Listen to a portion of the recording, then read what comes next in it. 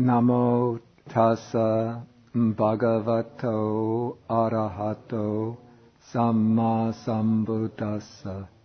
Namo tassa bhagavato arahato samma sambuddhassa. Namo tassa bhagavato arahato samma sambuddhassa.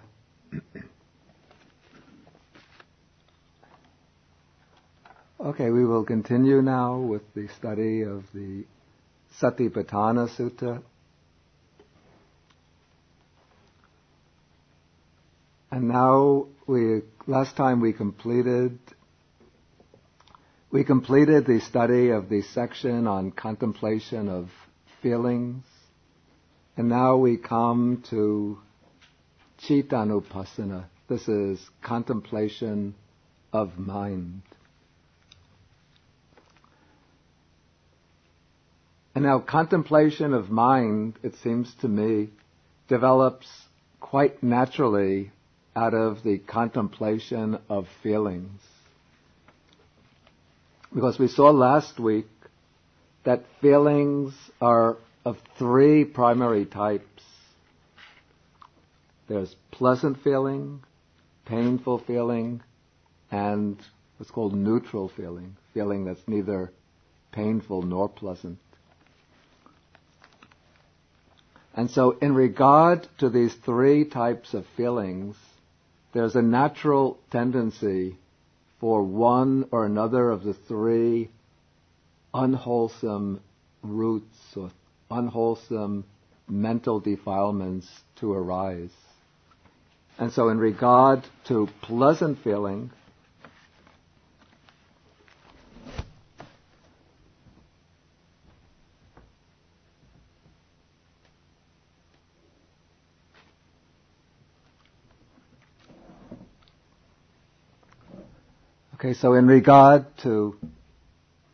pleasant feeling, there's a tendency for, when pleasant feeling arises, for the unwholesome tendency, there's a tendency for the unwholesome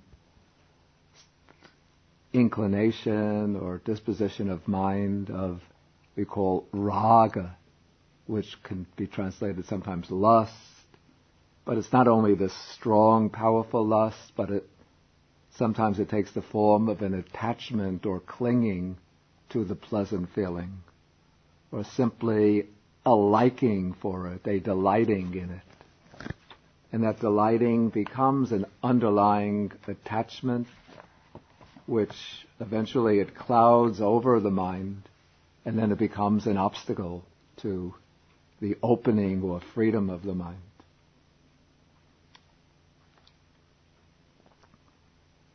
And then when painful feeling arises, then there is a tendency for the unwholesome disposition, the unwholesome quality of aversion to arise. This is in Pali we call this dosa. Dosa means it has a wide range of implications. Everything ranging from fierce hatred and anger to even a subtle disliking, annoyance, or irritation.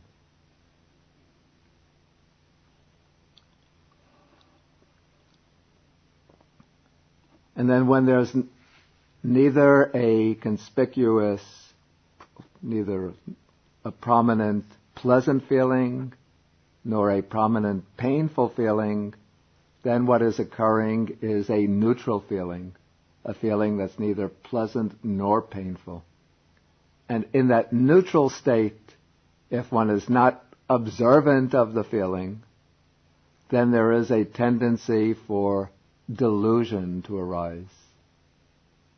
One becomes complacent regarding this neutral feeling. If it's a state of peaceful, a quiet, peaceful state of mind, then one becomes complacent regarding that state of mind.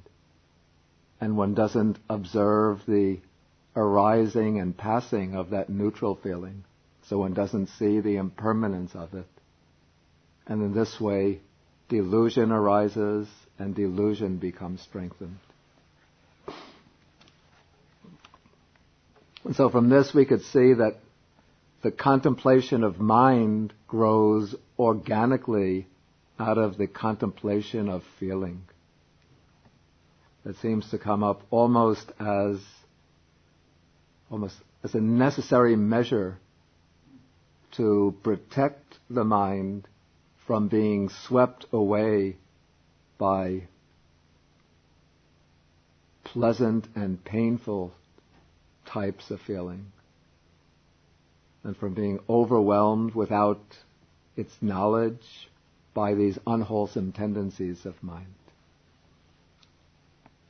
And so through contemplation of mind, one observes one's state of mind, and one acknowledges what state of mind has arisen. And as I mentioned with contemplation of feeling, there are many different ways in which Satipatthana practice is undertaken, but in regard to contemplation of mind, we could mention like two general ways in which it might be utilized. One way would be as a temporary practice undertaken within a broad framework of one of the other main contemplations. So one might be doing what is prominently a body contemplation. For example, mindfulness of breathing, observance of the arising and falling of the abdomen, or one might be doing the predominantly contemplation of feeling, but intermittently one will observe one's state of mind in order to take note of what state of mind has arisen, in order to prevent certain unwholesome states of mind from unconsciously gaining momentum and thereby picking up steam and becoming major determinants of one's own character, mental temperament, without one's knowing it. And so one will use contemplation of mind just intermittently from time to time, while one is doing predominantly a body contemplation or a contemplation of feelings. But there are other approaches to Satipatthana which use the contemplation of mind as the main method of meditation. So one might begin just to settle the mind with a short period of mindfulness of breathing. Then once the mind settles down, then one will turn to the mind itself and just keep on observing whatever state of mind has arisen, and then letting that state of mind go. Observe the next state of mind, the next state, the next state.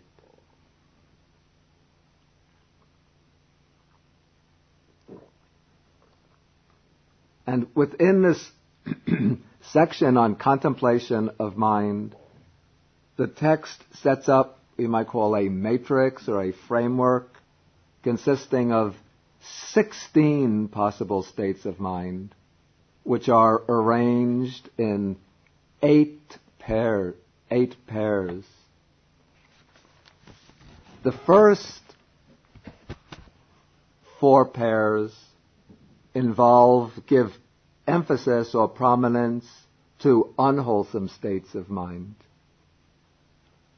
And so within this first set of 4 pairs, we have the 3 unwholesome roots, greed or lust and its absence, hatred or aversion and its absence,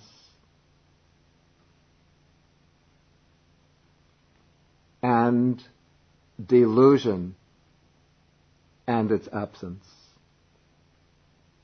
And so these 3 pairs set up a dichotomy, a distinction between an unwholesome state. That unwholesome state is one of the 3 unwholesome roots, and not its direct opposite, not some positive quality directly opposed to it, but simply the absence of that unwholesome quality.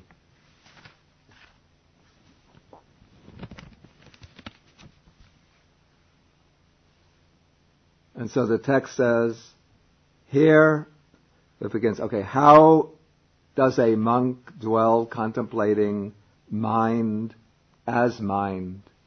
Or maybe more exactly, how does he dwell contemplating mind in the mind?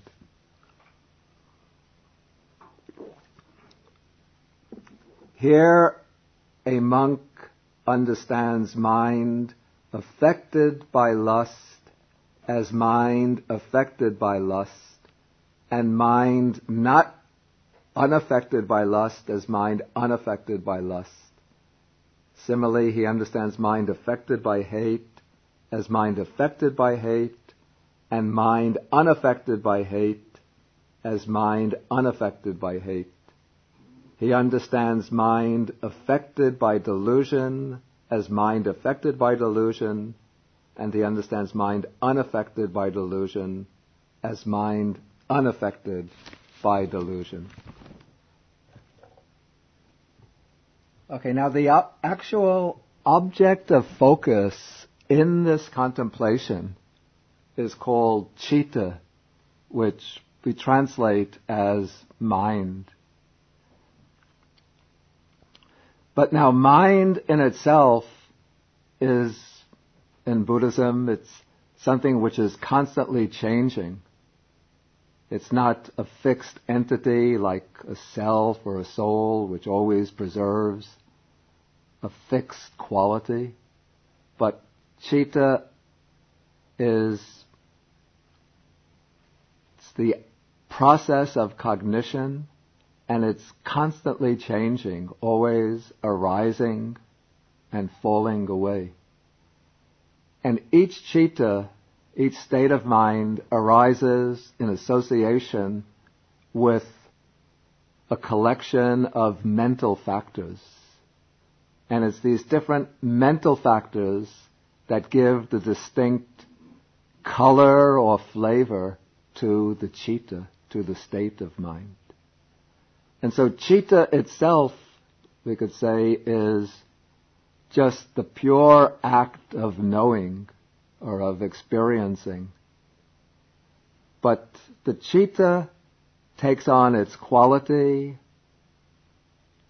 its characteristics from the different mental factors with which it comes into association.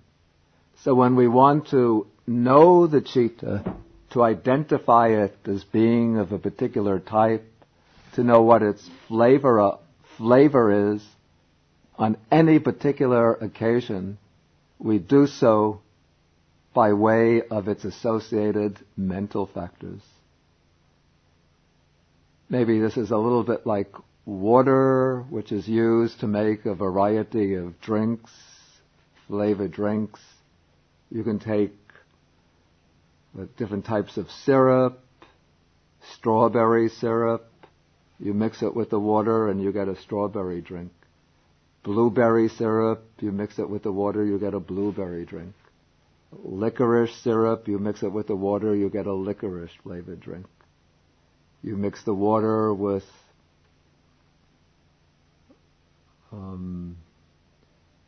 chocolate, cocoa powder, you get cocoa flavored drink. You mix it with instant coffee, you get coffee drink. And so the water has just an almost indescribable flavor in itself, but we could identify the flavor of the drink by the flavor of the syrup or substance with which the water is mixed. And so in a similar way, we identify the flavor of the citta, the mind, the state of mind, by way of the particular mental factors that citta, that the mind is associated with. And so the Buddha uses here a particular sense he's concerned with the purification and liberation of the mind. So he takes those factors that are really the root factors of bondage, the root factors of mental affliction and defilement, the three unwholesome roots, greed or lust, hatred and delusion, and makes those the primary basis for the classification of the cittas. And so one begins by contemplating the citta simply in terms of whether it is associated with one of these unwholesome roots or whether it is freed from that, at least temporarily free from that unwholesome root.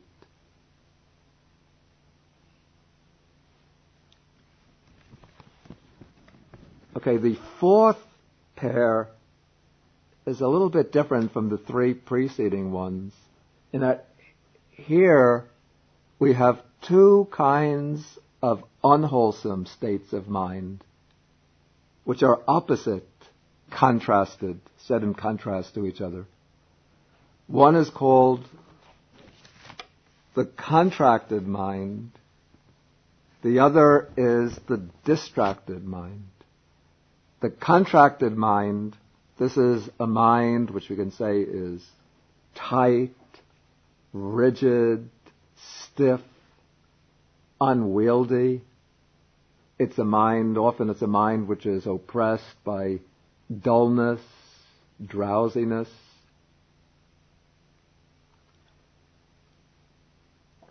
Then the opposite of this is the distracted mind. That's a mind which is afflicted by restlessness, by worry, by agitation. Okay, so in the practice of this contemplation, one will note a mind that's affected by one of these defilements, a mind which is temporarily free from the defilement.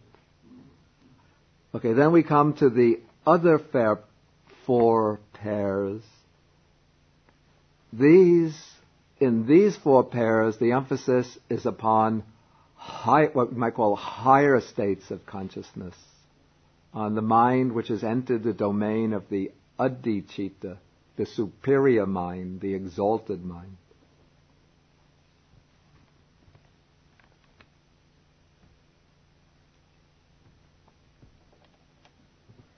Here the text uses certain terms which are almost a little bit technical from the Buddhist vocabulary of higher meditative states.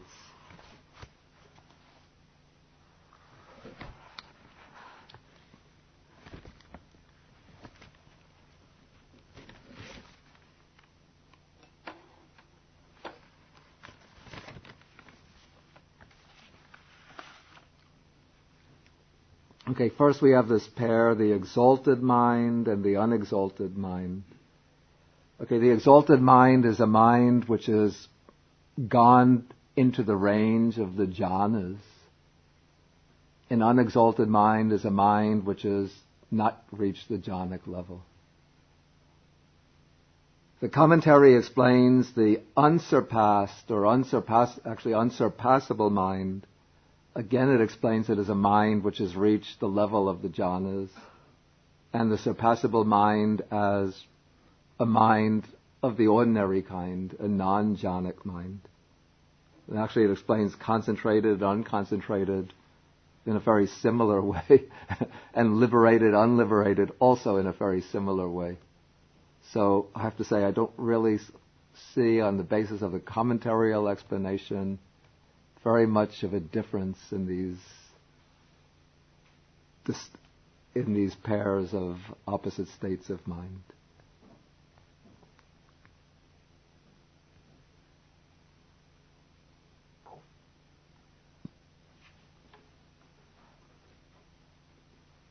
But the commentary does say that the liberated mind here should not be understood as a mind which has reached the state of final liberation, a mind which has been permanently liberated from defilements, but rather this means a mind which in the course of practice has been temporarily freed from the defilements through the attainment of a jhana. the reason the commentary says this is because this is the practice of Satipatthana aimed at the attainment of liberation. And so since this is the practice which is part of the path, it can't include recognizing the achievement of the fruit, that's the liberated mind within the path.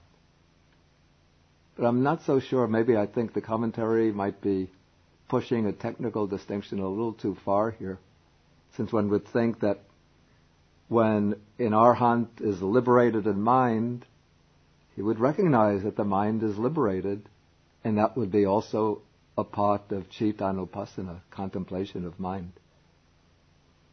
Even though now he's not practicing the path anymore, but this is just a recognition that would come to him as a kind of contemplation of mind. Okay, and then the text continues, coming to the portion on insight. In this way, he dwells contemplating mind as mind internally. That is, one dwells contemplating one's own mind, observing the states of mind and identifying one's own states of mind. Or he dwells contemplating mind as mind externally. Again, we come across the problem I raised several times in earlier weeks. If one doesn't have the power of reading the minds of others, how can one dwell contemplating mind as mind externally? And I think the only answer that makes sense to me, is that one doesn't really directly contemplate the minds of others as such, so that one doesn't read the minds of others. But in the course of contemplation, just from time to time, instead of contemplating one's own mind, one will just temporarily advert to the idea that just as states of mind, sometimes good, sometimes bad, are arising in my own mind, so in other beings, in other persons, states of mind, similar states of mind, are arising. In fact, this brings quite a broad, I call this a broad expansion of one's understanding of consciousness, to think, not simply to think, but to try to experience this at the gut level, to realize that other beings are experiencing the world just in a very similar way that I am experiencing it. Like maybe I come into this room and I think, okay, I have come into a room in which there's maybe, about 15, 20 other bodies situated. But what I also have to consider is this room and everything in it is being experienced at the same time by 15 or 20 other minds, human minds. There might be spiders and the cobwebs along the bottom here. Other beings, unknown beings, hidden away in the ceilings, in the radiator, also experiencing the room. And maybe they're thinking, what is this racket that goes on every Tuesday night? Can't they let us live here in peace on Tuesday night?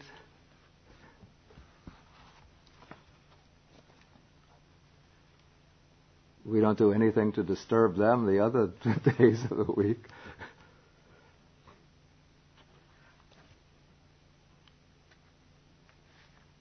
Okay, so one contemplates mind as mind externally, or one dwells contemplating mind as mind both internally and externally. That is, one will alternate back and forth between observing one's own mind, reflecting momentarily on the idea, the theme that others have conscious minds which are experiencing mental states similar to one's own. Then one comes into the contemplation of the impermanence of the mind. First, contemplating in mind its nature of arising, how mind arises, consciousness arises through many conditioning factors, how the mind passes away or vanishes through the cessation of its conditions and even through its own nature from moment to moment. Or he dwells contemplating in mind its nature of both arising and vanishing. That is, one will be dwelling, observing both the arising and passing away of mind.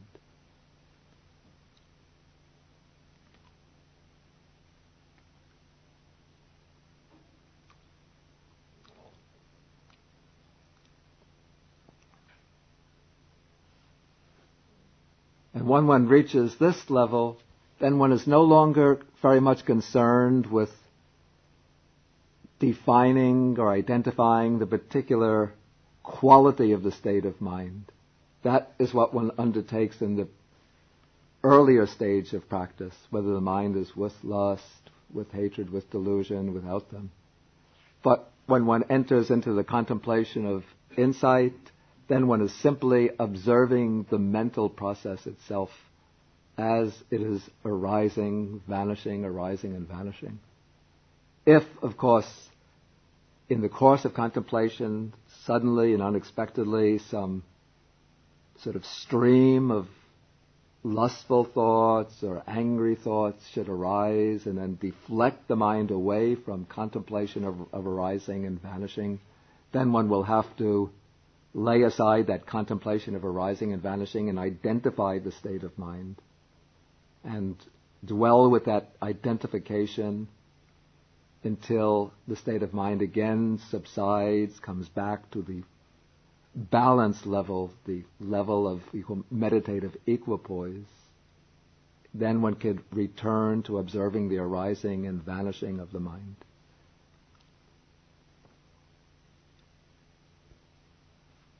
Okay, then at a certain point, one could even lay aside the contemplation of arising and vanishing of the mind and become aware simply that there is mind. Simply observing this to the extent necessary for bare knowledge and mindfulness.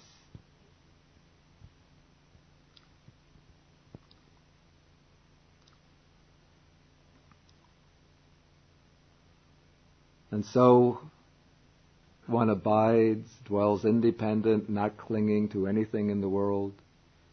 And that is how a monk dwells, contemplating mind as mind.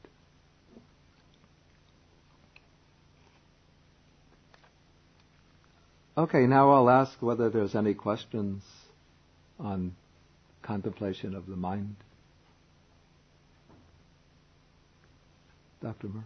If you use the contemplation of mind as a main method of meditation, are you doing then what's referred to as Vipassana meditation? It is a type of Vipassana meditation. In fact, most of the practices within the Satipatthana method belong to what I call the broad overview of Vipassana meditation.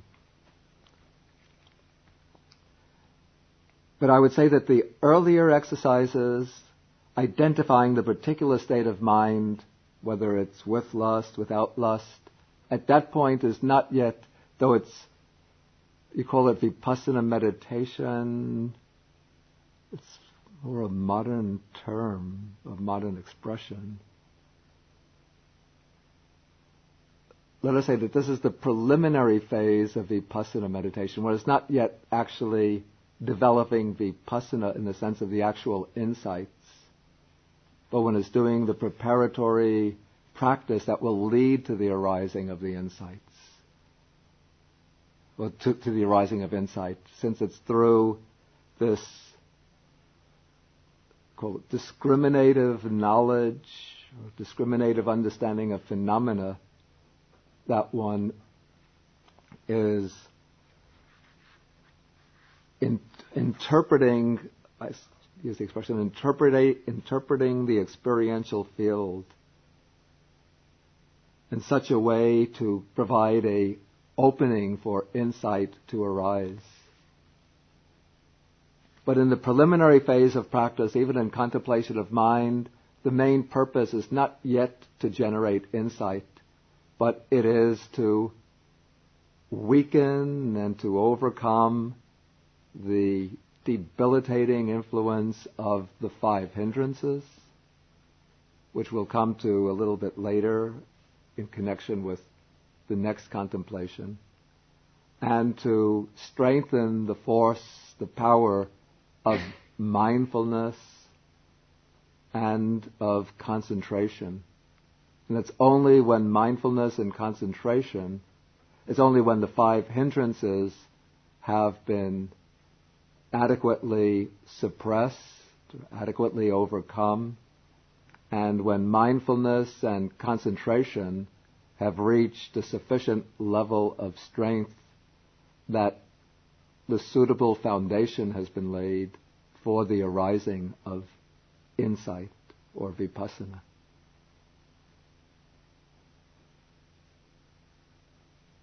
But I would say that in terms of this whole formula, that the vipassana or insight arises only in the phase, starts to arise only in the phase where one dwells contemplating in mind its nature of arising, contemplating in mind its nature of vanishing, contemplating in mind its nature of both arising and vanishing.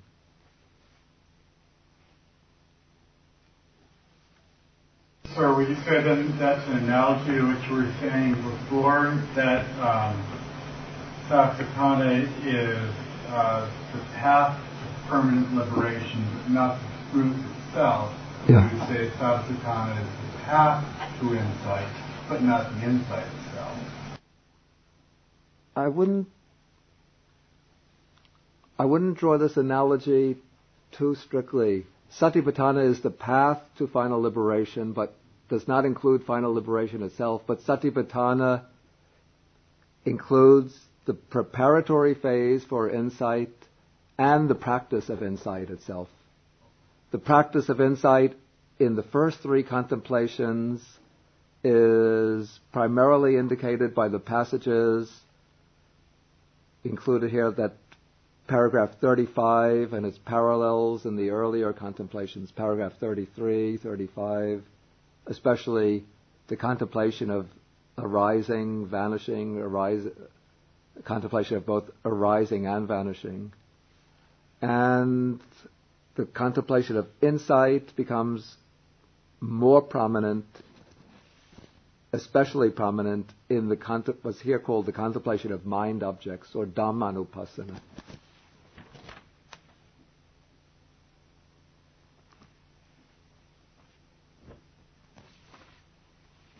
In fact, I would say Dhammanupassana, that last section of the sutta, that is the part of the sutta which is particularly devoted to the practice of insight meditation, to the true practice of insight meditation.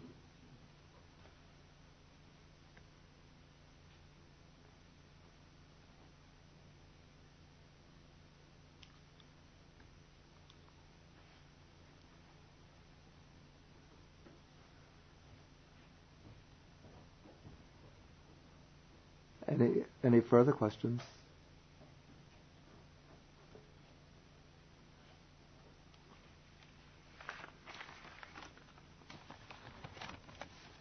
Okay, then we go on to the next section. This is a section called Dhammanupassana. And here it's translated contemplation of mind objects. I don't agree with that translation anymore.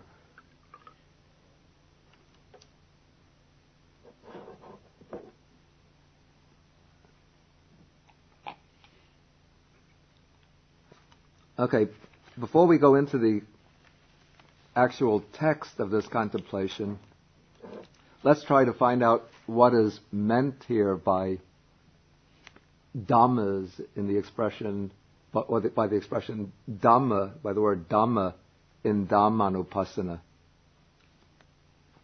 And to do this, we can just quickly take a little survey of the list of exercises included in this contemplation, the basic categories, we see first the 5 hindrances, then the 5 aggregates, then 3, the 6, what we call the 6 bases. These are the 6 inner and outer, 6 internal and external sense bases.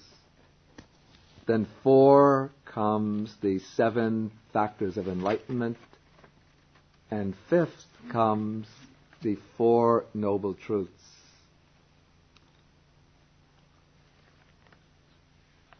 So anything especially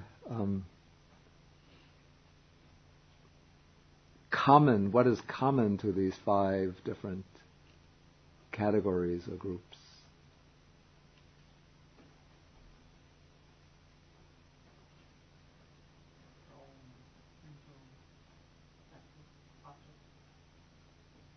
They aren't all actually mental factors. Of course, insofar as anything can be objectified by the mind, it's a mental factor. But the things like in the 6 sense bases, the eye, ear, nose, tongue, body, are physical things rather than mental things. That's one reason why I don't agree with the translation, mind objects.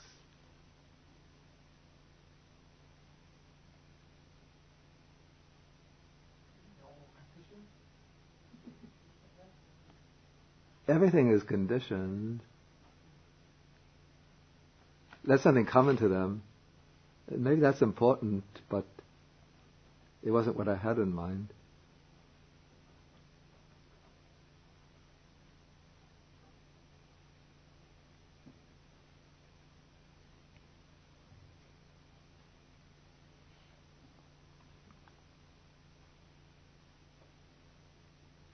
There are 5 sets of categories.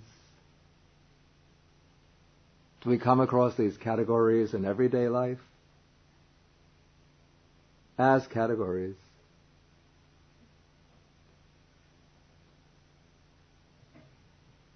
So where do we come across them?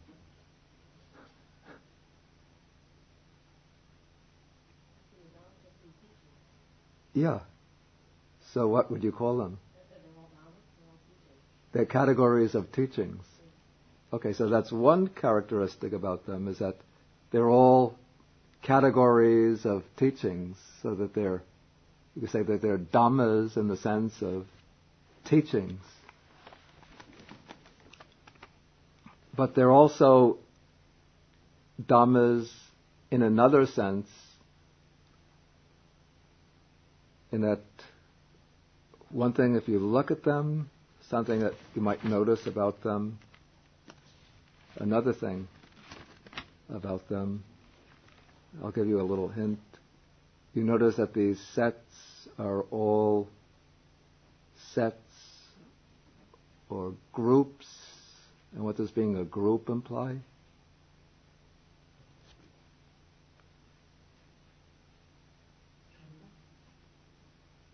Khandha is only one of the 5.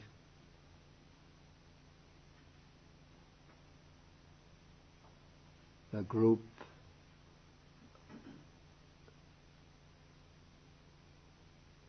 of what?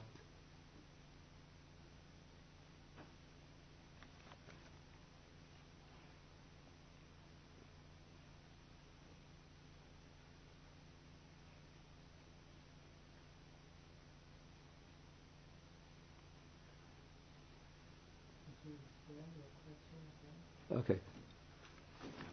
If you look at these 5 sets, you notice that they're all sets or groups. And as groups, what are they made up out of? No, there's 5. I'm not yet coming to that point. I want to find what's common to them. Yeah. To try to understand why this section might be called Dhammanupassana.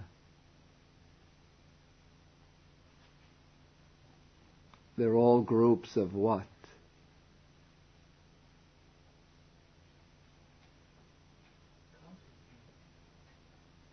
There are other things besides consciousness.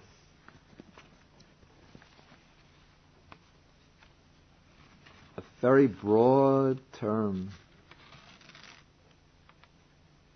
Experience? Excuse me? Experience? Very close. But experience is a singular. We have a group. We don't have a group of experience, but a group of...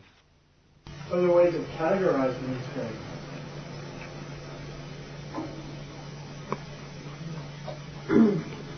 You're very close.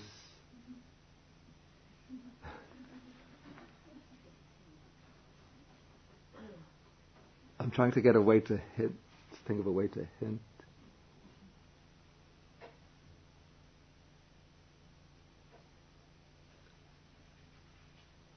What makes up a group? Excuse me? Separate collections of individuals and people. Yeah. Or things in the broad sense. Things in the broad sense. And things in the broad sense, in Pali, what is the word for things in the broad sense? Dhammas, yeah. So there are sets of things, or sets of, to use a more technical term, derived from the Greek, I think. Sets of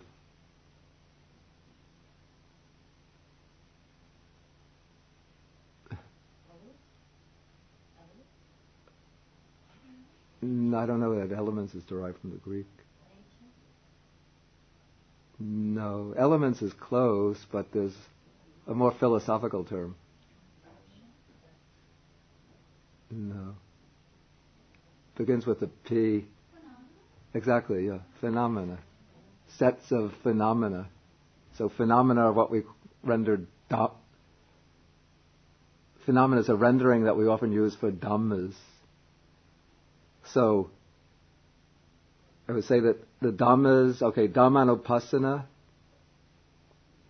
we call this Dhammanupassana because they take as their object, first, categories which are determined by the doctrine, by the Dhamma, by the Buddha's teaching, or categories of the doctrine.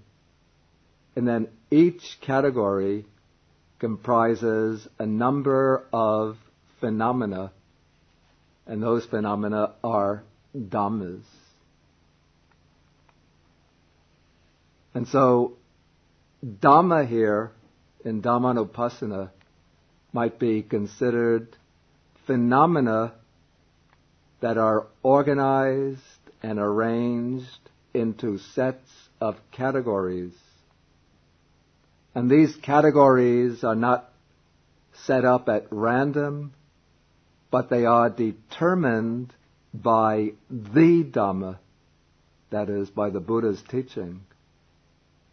And they are established, the categories are established because they are established in such a way as to lead to the realization of the Dhamma, the ultimate Dhamma.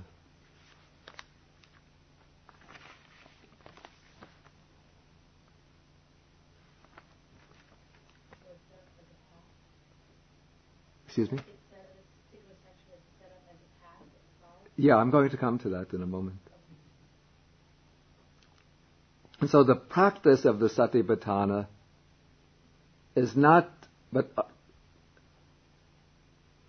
directed to, this is not so much but a qualification.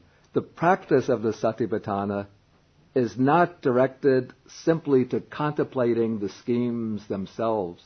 It's not that one is out to contemplate different schemes of classification, but rather one uses these schemes of classification as doorways or gateways in order to gain perspectives on experience as ways to render one's experience intelligible in the light of the Buddha's teaching, in the light of the Dhamma. And so we might say that the schemes are frameworks that make experience meaningful, comprehensible, in terms of the aim of the Dhamma. They serve as maps or guidebooks for finding our way through the twisting streets and avenues of our experience and reaching the open countryside of liberation.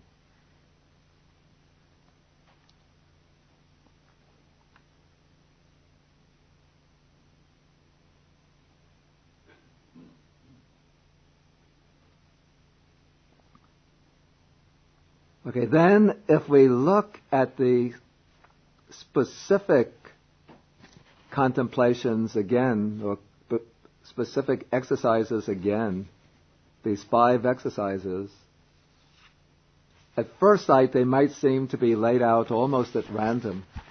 And I have to say that from what I've read from Venerable Analayo's, his comparative studies of the Pali Majjhima Nikaya with some of the versions in the Chinese Tripitaka, it seems that in the most primitive or most archaic version of the Satipatthana Sutta, in the Dhammanupassana section, there were probably originally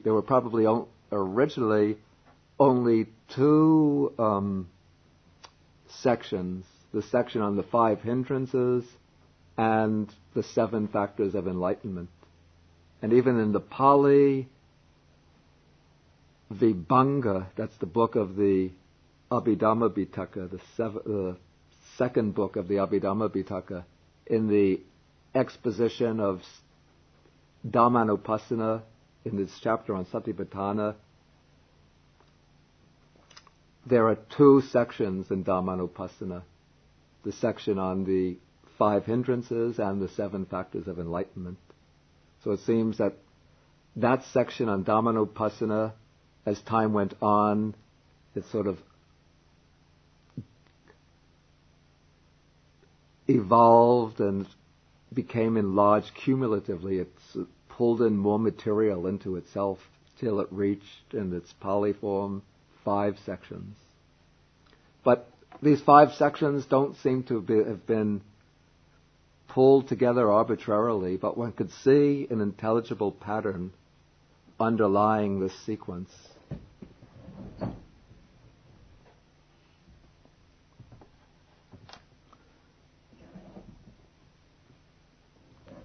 Okay, so I would explain what I would call the progressive sequence or the pattern, something like this. Okay, one begins with the contemplation of the 5 hindrances, because the 5 hindrances are the major barrier to the proper development of the mind. The Buddha says that the 5 hindrances are what corruptions of the mind that weaken wisdom. So they are obstacles both to samadhi, to concentration, and to true insight, to panya or vipassana jnana, to the wisdom of insight. And so for any true insight to arise, the 5 hindrances have to be overcome. And that is the task dealt with in the first section. Then, once the 5 hindrances are overcome, this is the clearing of the barriers, then the field opens up, or the way opens up for the exploration what I call the exploring the field of experience. And this is what takes place in sections 2 and 3. One explores experience in terms of the 5 aggregates, and then one explores experience in terms of the 6 sense bases, internal and external sense bases. The exploration in the 2 cases has a somewhat different character, which I'll come to when we deal with these sections.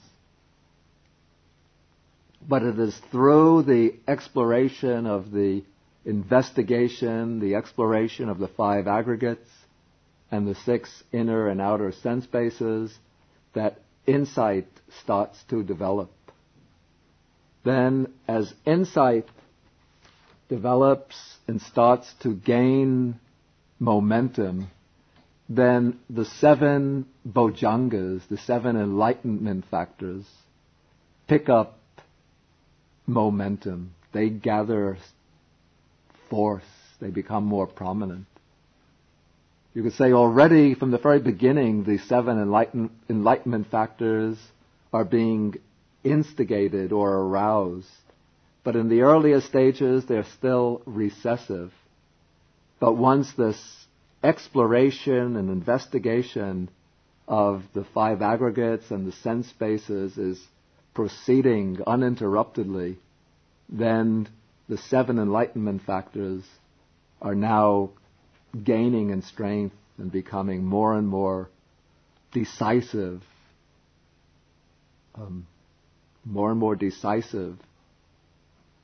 powers or capacities of the mind. And then once the 7 enlightenment factors become fully mature, then they will culminate in the realization or the understanding of the 4 Noble Truths.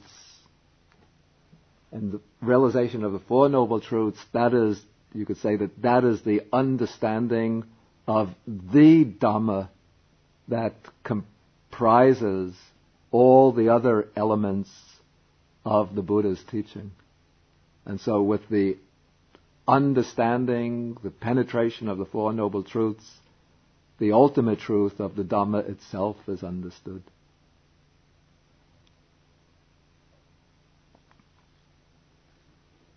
And so we could see that in the section on the Dhammanupassana now, insight or vipassana is now being given much more prominence than in the earlier sections.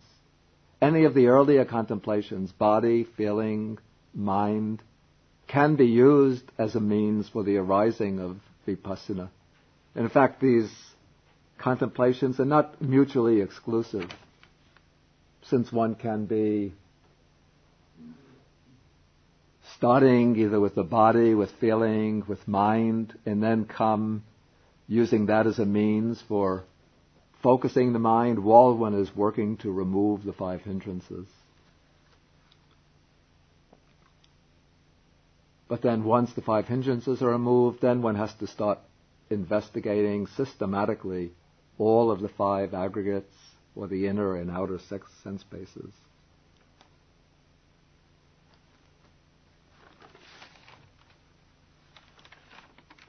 And then it is that investigation of the 5 aggregates, the inner and outer sense bases, that is what reveals, what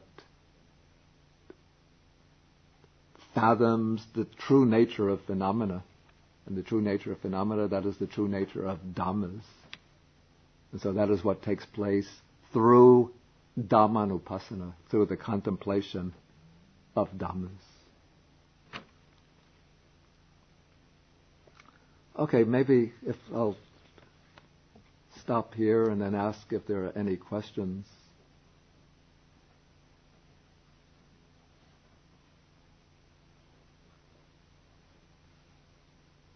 Any questions on what has been said so far?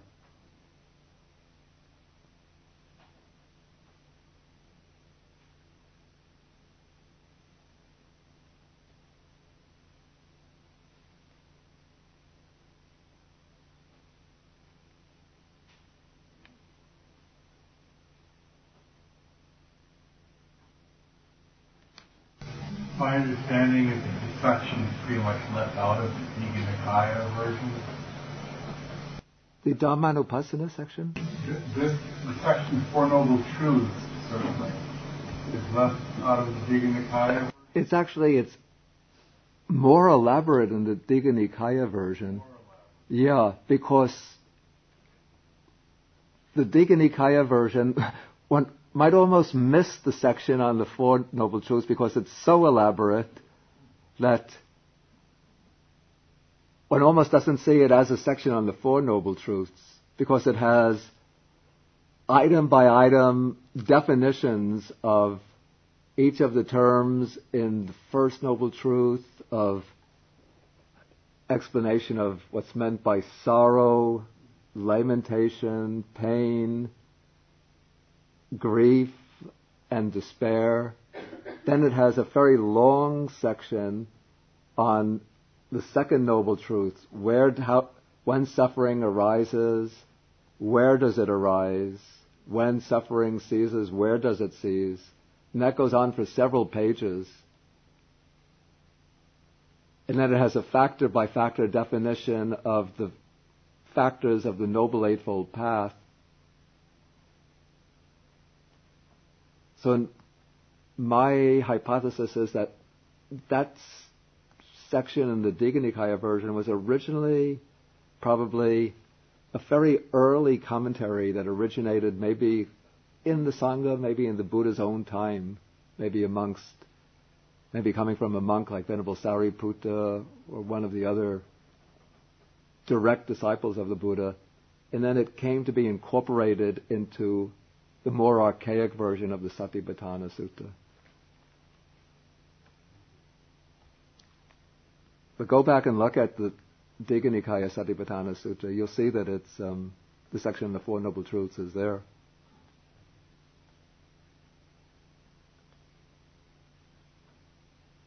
Yeah. Question: when you ask us what in common of these five groups, when we say phenomena, then if the language phenomena is not inanimate, but it actually is human being, our existence, the life is concerning that. So when you say phenomena, it's like there is no life there. Maybe it's because I'm too accustomed to the use of phenomena as a rendering for dhammas, as meaning factors of experience within the special usage of phenomena as a term for rendering a Buddhist technical term. But I put in phenomena only at the very end. I didn't use that word in the question. Now you've made a point about that the five can be divided into two. Maybe you want to explain that.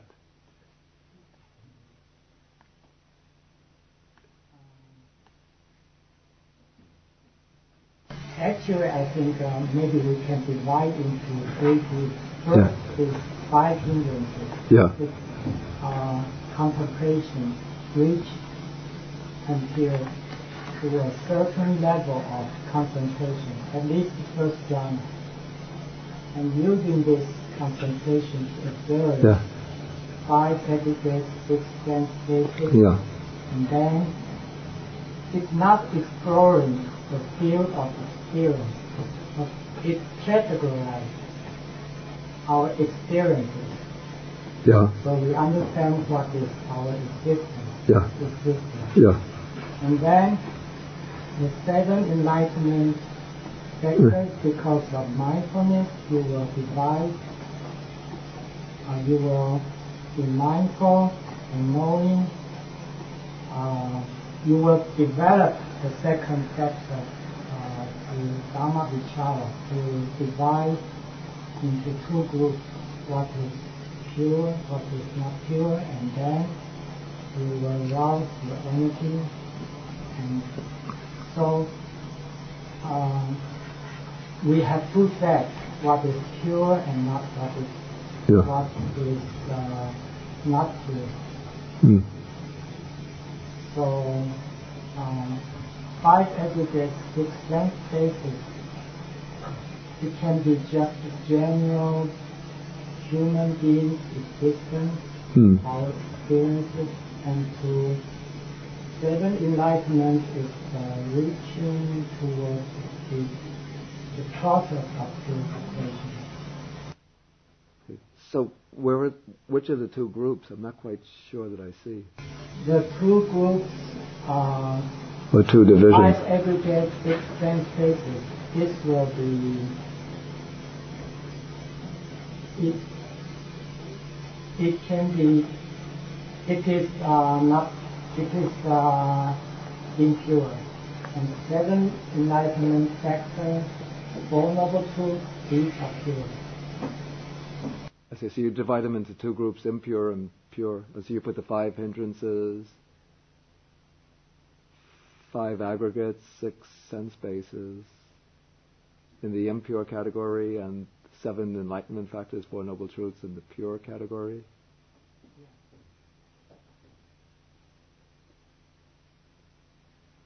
I'm not so sure about, because the second noble truth is craving. Is craving. It's understanding, insight. Oh, I see. The contemplation. Yeah. Practice. Yeah. When you are mindful and Yeah. you know, Yeah. and then it's a kind of insight. But then one could say that the mindfulness or insight of the 5 aggregates, 6 sense bases is also in insight. Yeah. Because in other sutras, when our sense factors, when we see something, Yeah. then our feeling, and then craving is there, and then you know this is something, and then you remove it. Yeah. And then this is the practicing of Four Noble Truths. It is just in your mind. It's not. It's just in a moment. Yeah. Not like a theory. Yeah. This is this and this is. Yeah. Okay, I think we'll have to stop now and with the sharing of the merits.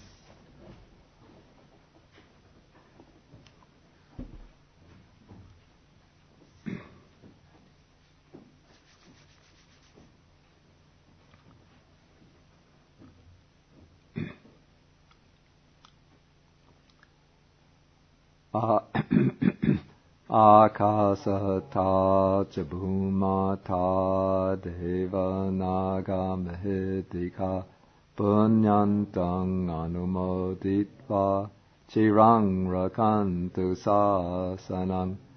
Akasata ca bhumata deva naga mahitika punyantang anumoditva chirang rakantu desanam. Akasata ca bhumata deva naga mahitika punyantang anumoditva chirang rakantu mang parang. Etavata cham hehi sampadang punya sampadang sabbe deva anumodantu sabba sampati siddhya.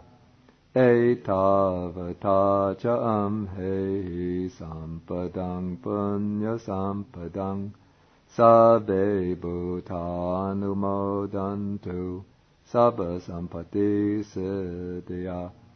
Etavata cham hehi sampadang punya sampadang sabbe satanumodantu sabba sampati siddhya.